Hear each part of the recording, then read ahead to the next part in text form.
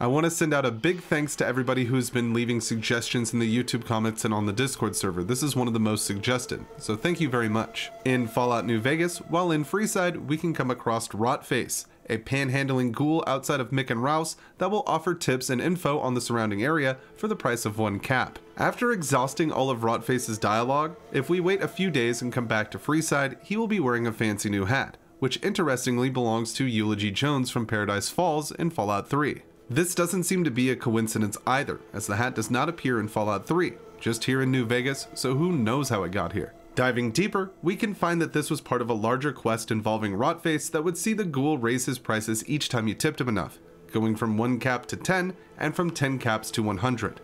This could lead to Rotface wearing Eulogy's entire outfit.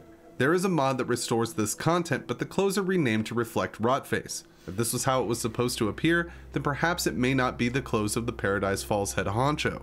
Still, the hat is a new item. It wasn't in Fallout 3, and when we have no mods affecting it, the name shows as Eulogy Jones's hat. Either way, Rotface is a likable character that deserves a new hat, so make sure to pay him a visit on your next playthrough.